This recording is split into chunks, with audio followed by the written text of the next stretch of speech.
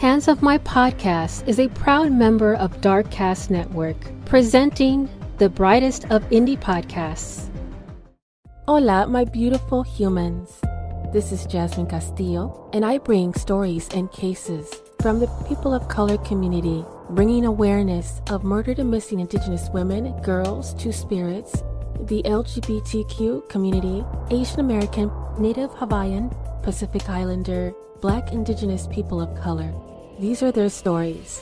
So, welcome to Hands Off My Podcast. Welcome to our special episode on our podcast. Today, we have an interview that is sure to bring hope and faith to all our listeners, especially those who may be feeling like giving up or thinking that there is no way to find justice or peace in the face of a loved one's disappearance or untimely death. As a podcaster, I feel honored to be the first person that the victims' families reach out to with this shocking news. It's a testament to the power of podcasts and the trust that our listeners have in us to tell their stories. The victim, in this case, is a young man, and his mother has been tirelessly seeking justice for him for a quarter of a century. She has never given up hope, and now, finally, there may be a breakthrough in the case. In order to protect their identity, we have changed the names of the individuals involved in this interview. The mother, who will be sharing her story with us today, will be referred to as Elizabeth. Her son will be called Daniel, and the two daughters mentioned in our conversation will be identified as Susan and Amy. Elizabeth's story is one of resilience and strength in the face of unimaginable tragedy. She will take us through the journey of her family's experience, shedding light on the challenges they have faced and the steps they have taken to find answers and closure. Throughout this interview, Elizabeth will share the emotions she has experienced, the obstacles she has encountered, and the support she has received along the way. Her story will serve as an inspiration to all who listen, reminding us that even in the darkest times, there is always hope. We encourage you to listen with an open heart and an open mind. Elizabeth's story is a powerful one, and we hope that it will resonate with each and every one of you. Whether you are personally faced a similar situation or know someone who has, this interview is a testament to the strength of the human spirit and the power of perseverance.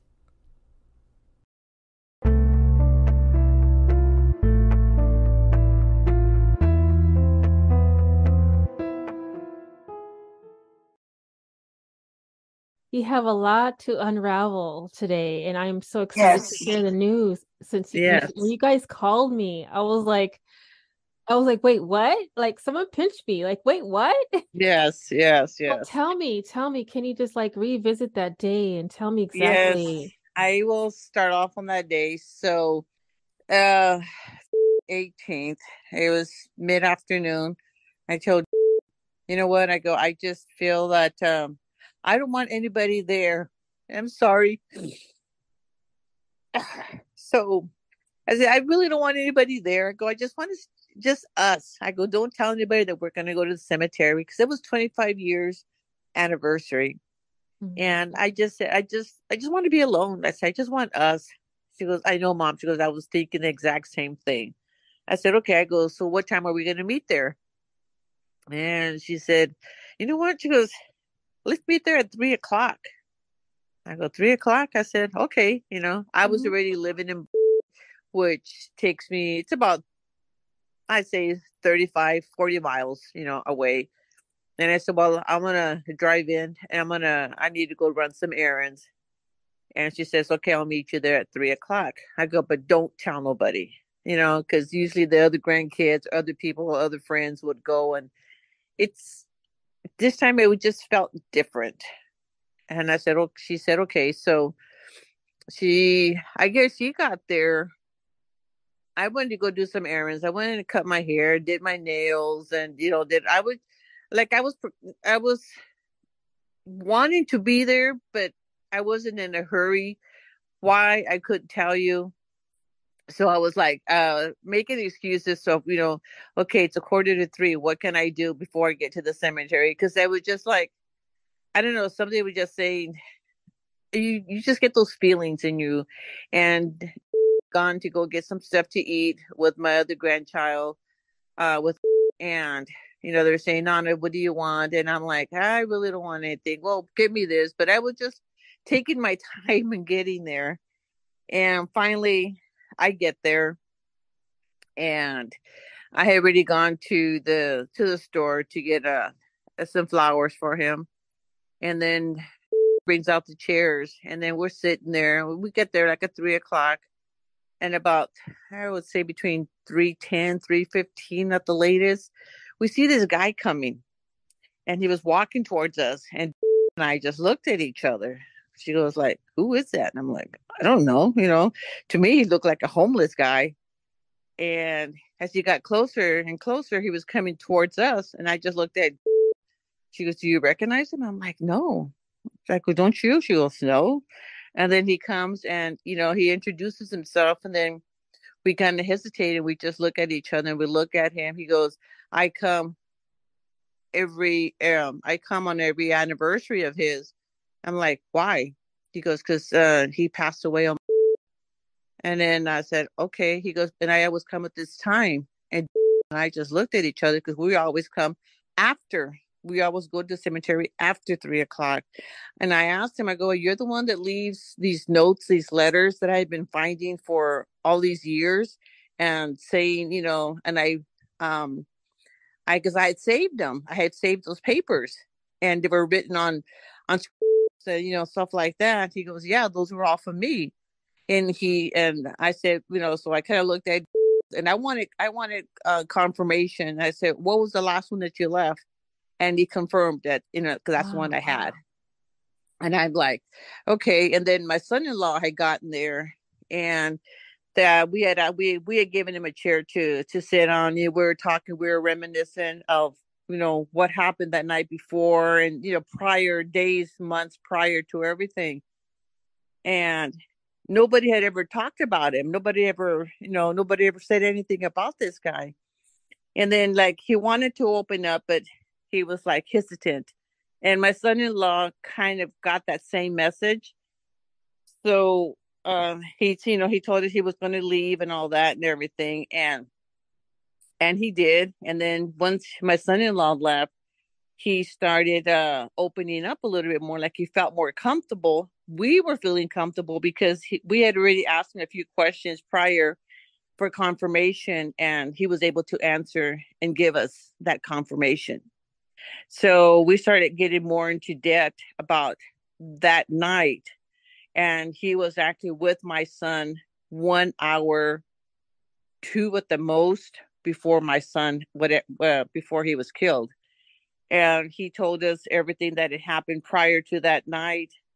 And we knew some stuff, but he confirmed everything that we knew, that nobody else would have known. Wow. And he told us who was there and what had happened a couple of hours prior to everything, with my son, who we got in a fight with, why they had fought. And then the the big news came. So I just looked at each other, and we both looked at each other, like we both had that look on our face, like we wanted to know who pulled the trigger. And he confirmed, and he told us. Oh my. And at that moment, I was like, "Oh my God." Mm. So all these years, so, like I said, I am a firm believer of the Lord. And, I'm always asking him, "Lord, am I ever going to be able to get confirmation of my son, that he did not commit suicide? Are you ever going to let me know?" And at that moment, I didn't know if I should cry, I should jump up and down. There was so much emotions going through me, because he confirmed that who pulled the trigger, that my son did not commit suicide. That and alone took, like, all these heavy heavy feelings that I had in my chest, like they were just like pulled off.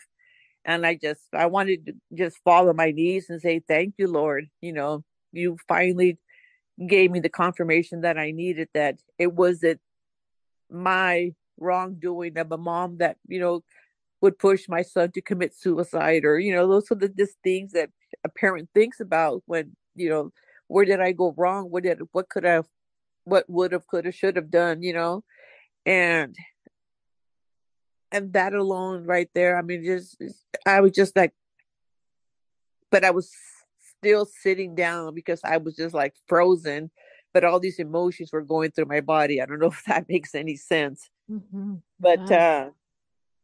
I and he confirmed.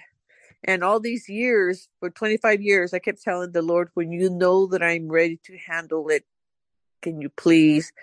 And right there and then I said, well, I guess the Lord thought after 25 years I was at a good time, good place, mindset, health wise. I don't know, you know, but I guess he finally gave it to me. He gave me the justice that I needed for my son. And not just for my son, because we found out at that same day, that same time, all the others' lives that were taken by the same man. Mm. So all these years, I was thinking it was this guy that's still alive, and I was wrong. It's Mm. not the guy that I thought it was. It was actually his. Mm. But the thing about it is that this is now also deceased, which gave me even more peace of mind. I'm like, huh, damn, I'm glad he's gone, because if not, I would have done everything possibly to get him, behind bars if possible. Right. Those were my thoughts. Yeah. Oh But my gosh. this guy, and then we started talking more about what happened that night when he got back to the scene and it was already blocked off and all this stuff and everything. And the gun was found, like I said, across the street in a puddle of water that was parked. There was their car was parked there. And when they left, the gun fell out of the car. Oh gosh. So, and like I said, and had they police run the ballistics on it or fingerprints and all that, they would have, they did a shitty job on my son's case to begin with. Like I said, they closed it within 24 hours, saying that my son had committed suicide, and he didn't. The guy actually was upset. This Mm-hmm. guy was upset because of uh the fight that they had extended back to maybe 3 weeks up to a month, of the fact uh that something had happened, and it oh my god, it was just like he was just giving us so much information that's like, oh my god. I go, there's no way that, he asked us to please keep his name confidential, and I said, we'll just give us more details. And he did. And because he gave us all these details, I told go, we can't I can't go to the police and let them know that, the guy that actually killed my son is already deceased, because they're going to say, well, where'd you get this information, and blah blah blah. And I said, I will not. I go, I have my confirmation, the Lord has given it to me.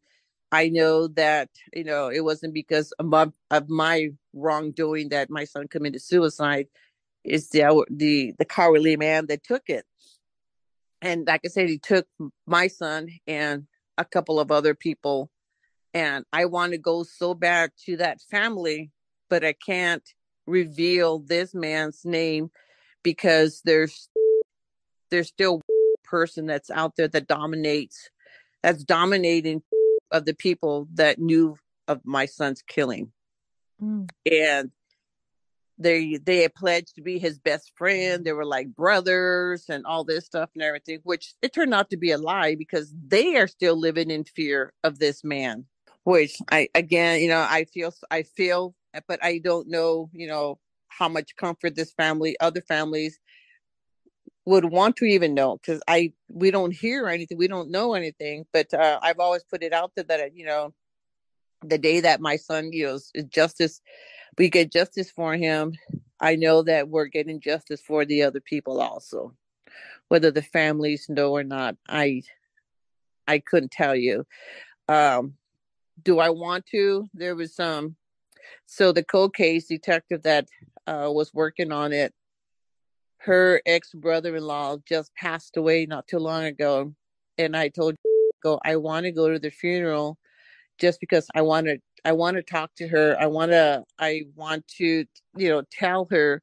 I go, but at the same time, I go, I know that they're going to put pressure and they're going to want to know, and I can't. I have to keep my word.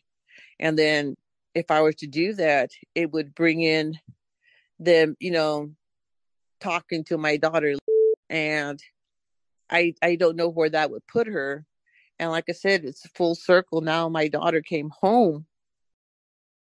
All I can say is that you are a wonderful, loving mother. Anything that you have done, you did everything that a mother is supposed to do. You've loved unconditionally. You've loved all your children, and it shows. So I know that we, as mothers, we doubt ourselves like every step of the way because no one gives us a manual on how to be No, a parent. We have to learn by trial and error. And I have three boys, and it's like each has their own personality. You have to kind of go based on your intuition. What's best for this child? What's best for this child? Be farther away? Should I give them space? You don't know that. And all you can say is that I see you and I know for and I curse, I'm sorry. I know for darn sure um that you were a wonderful mother. You've always been a wonderful mother and never doubt that. And I'm glad there's a confirmation that life wasn't taken by him, and there's confirmation um that he didn't do it himself, but confirmation that there was somebody who actually confronted you. And what I want to do is I want to keep the confidentiality as much as I can. What I want to do is I want to reach out to someone who can give me the specifics on how you can keep this information confidential, and what are the legalities of that. Because I want to keep your family safe. That's the yes. priority number one. Like you said, that's Oh, priority yeah. number one. And finally come around and she has cleaned up her life, and I am so happy that she was able to turn this around. Well, it wasn't how it all happened was, like I said, I am a firm believer. Every time I ask the Lord to help us, guide us, and protect us, and put my kids in the right place at the right time. And since my other grandson, he's going on a year, or I think it's already been a year that he's been clean. He's been doing good. He's Awesome. working. He lives with that's grandson. What are we going to do when this happens? That he does put him at the right place at the right time. How are we going to help him? And I guess finally we got our answer, and he was put at the right place at the right time, and he's clean now and he's working. And I told, well, we got one, we got another one to go. So I would pray every night and throughout the day, because I would see people in the streets and I didn't know, is that, where is she? I would go months without knowing, where she's at, what she's doing. Oh man. So finally I just said, Lord, I go, please help me. I go, I need to, if you haven't given up on me yet. And I know I'm always putting pressure, I'm always asking. And finally we got the phone call, and goes, Mom, she goes, I think might be in jail. And I'm like, why? She goes, I got a call from the county jail. And she goes, and I know that. And so while she was at work, I said, well, let me check. So I went online and I started looking, and I did see where she got arrested.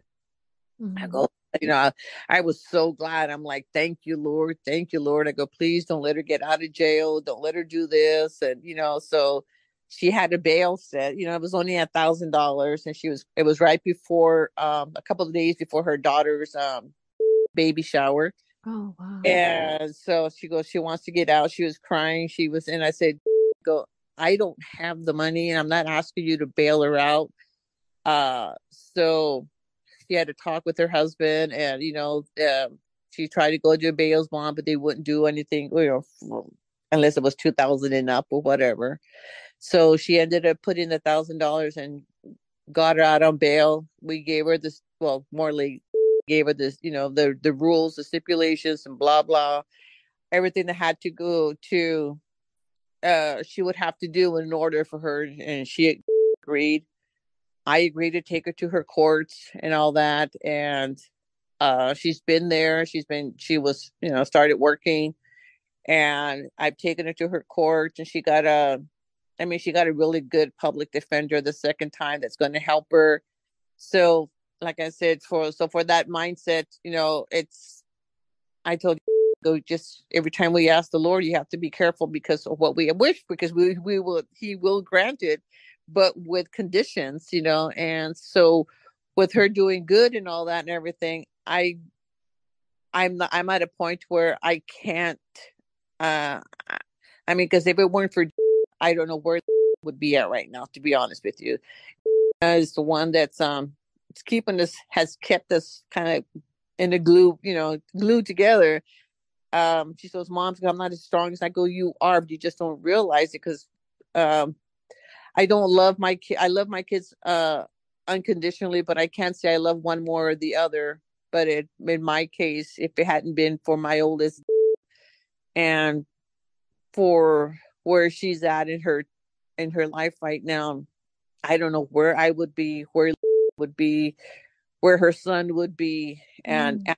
I guess my son-in-law is, he's more like a son. If it weren't for them two, Yeah. we would be in a totally different place. Totally, and she doesn't realize that, and I've made my mistakes. Oh my God, I've made my mistakes, throughout the years with my kids. But that mean I didn't love one more or the other. They're, like you said, they're three different personalities, three different, Mm-hmm. my son had the, like I said, the HADD or the autism. And then, I don't know. I haven't sat down with to ask her what she knew, because I don't want to put her back in that situation to, because I know and I've talked about it, that maybe that's why it turned out certain ways, because she was carrying all this guilt. We don't know what guilt, or we don't know any of that. So we really haven't asked her. At least I haven't. I don't know if has, but I can't have. I'm not in a place right now at a time to have that conversation with her. Mm-hmm. But I've always told.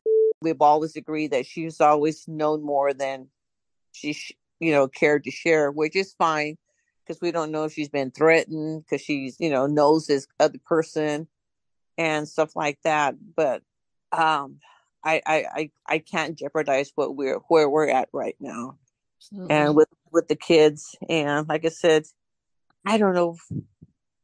I just ask the Lord daily, to guide us and protect us, and put us in the right place, and just keep opening the doors and shut the ones that we know need to be shut. And so that's where we're at right now, Jasmine. I Yeah. don't know. Yeah. Everything that you said, the doors are opening and closing based on the time that you of your strength, and everything's going to be in its place. Um, will definitely come around when she is ready to. And it's like, and I have a son that's 11. He's actually 11 years old, and he is on the autism spectrum as well. Has a sensory processing disorder. So Mm. when you talked a lot about it, hit personally with me, because I was completely baffled in regards to how do I handle this child? This child is completely different, like an exotic bird. How do you handle a child with so many different, like, wiring and nuances and different, and his perspective of the world is completely different than the other Mm-hmm. kids. And to me, and it opened up my mind in looking at it in a different view, and everything that you've done as a mother, like I said, everything's a trial and error, and everything you've done was based on love. So even if you made these mistakes, it was made because you were in the process of growing as well. You were learning, you were developing, you were becoming more aware of what your kids needed at that moment. And it's never going to be perfect. It's what they Well, needed. I know that. It's what they needed, and they have a mother that's always been there for them, who's never gave up on them. That's the best thing ever. No matter how many mistakes that have gone or how many things you've done perfectly, I think kids remember is that their parents were always there no matter what, unconditionally. That's what they remember the most. And you did the best. You did 200% then, and I see you. No, was I remember that say, "Oh, he's your favorite," but he wasn't my favorite. But at that time, when growing up, and he was always getting picked up for curfew, and I was always working late. I had to go straight from work. I had to go pick him up wherever they had him at the time, because they would be like after school program.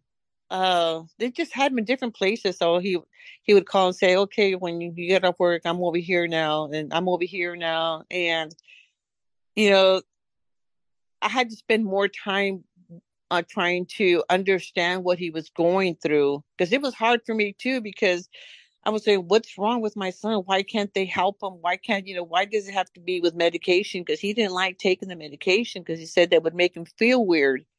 So if he was he couldn't stay home, because the girls had they were doing their own thing. I had to work, and I would try to work days so I can be there at night, but sometimes I had to work split shifts. So it was hard. It was hard, but I tried to do everything they asked me to do with him. And so I entrusted him with these people that knew exactly what happened on the night of 18th.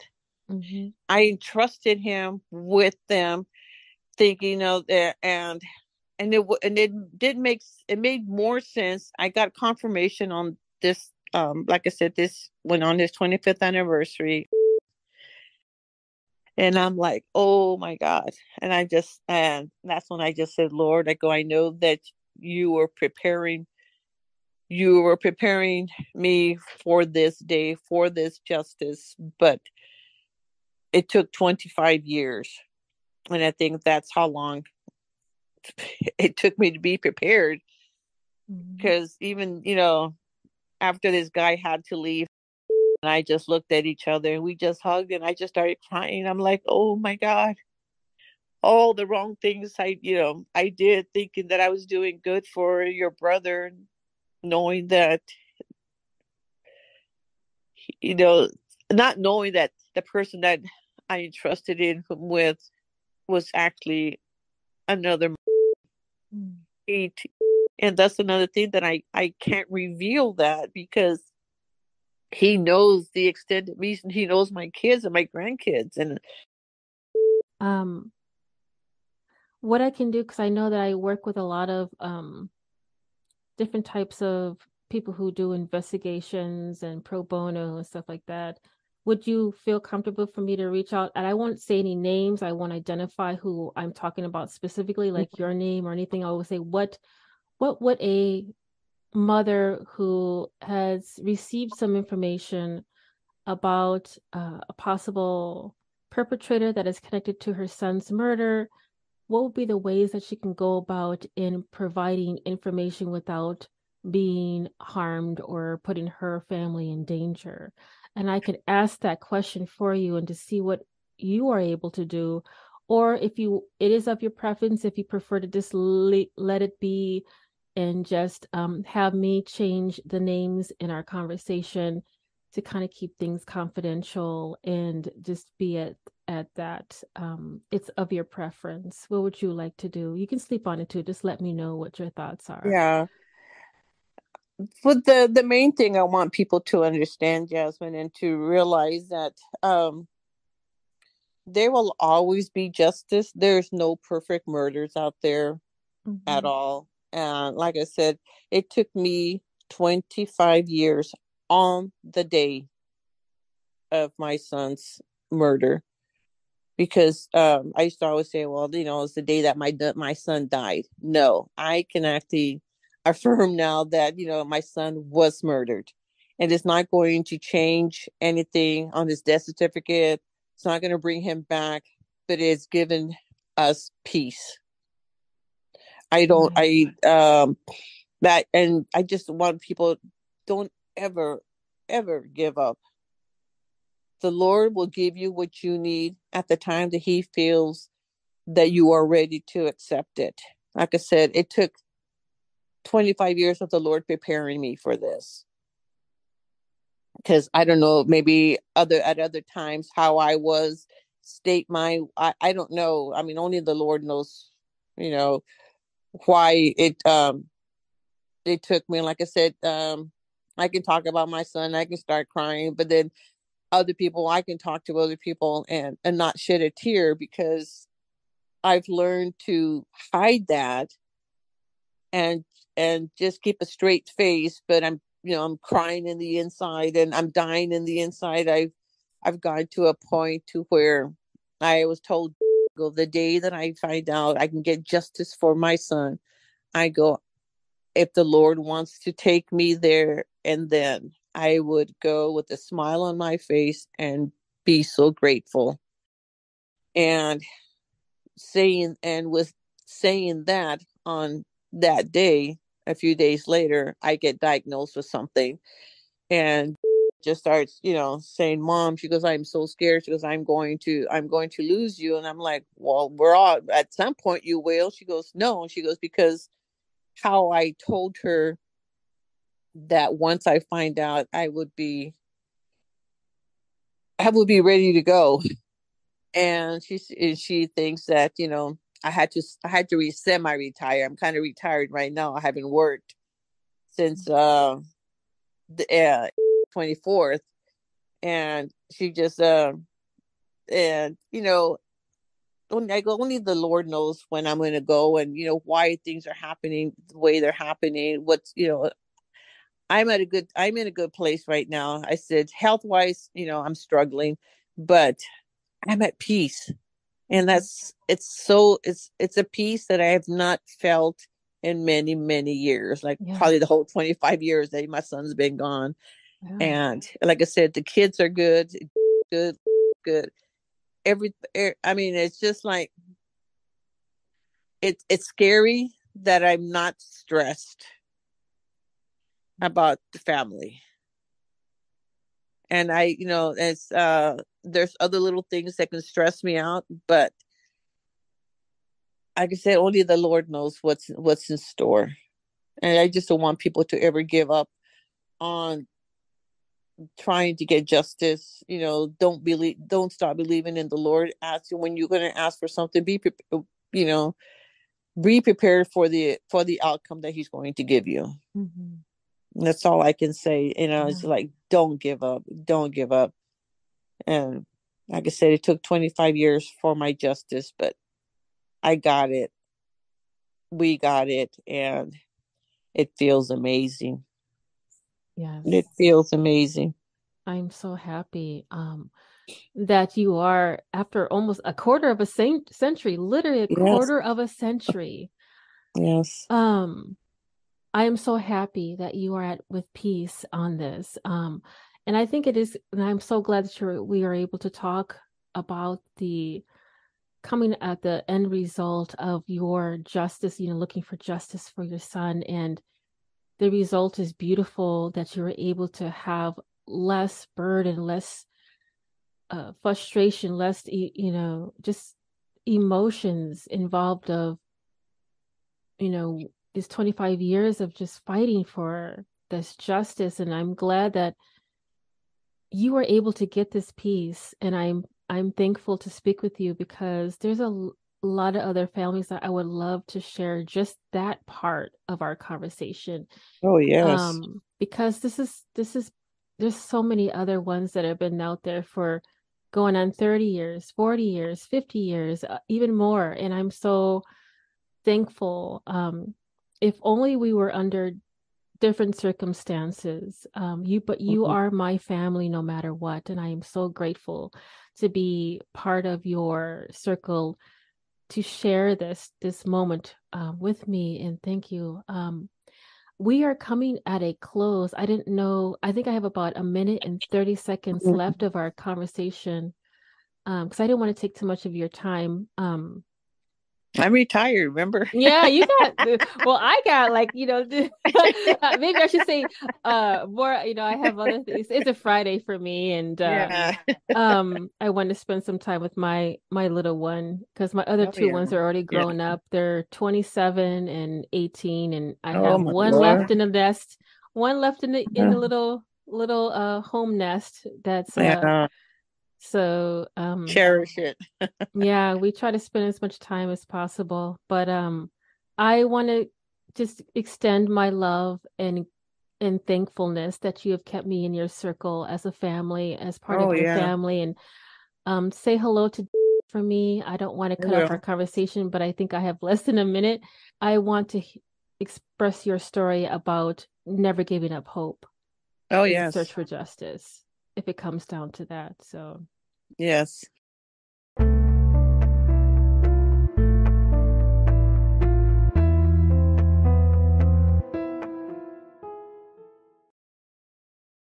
I cannot stress enough how important it is for us as podcast listeners to use our platform to support victims and their families.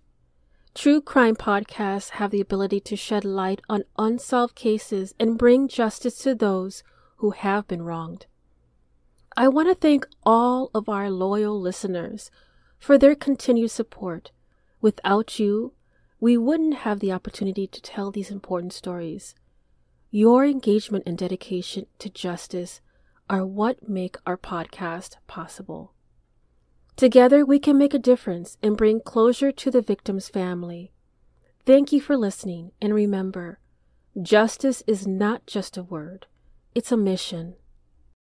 If you enjoy our show, please rate and review us on Apple Podcasts, and be sure to come back for our discussion of true crime stories. Starting in June, I will be switching over the podcast to be a bi-weekly pod platform.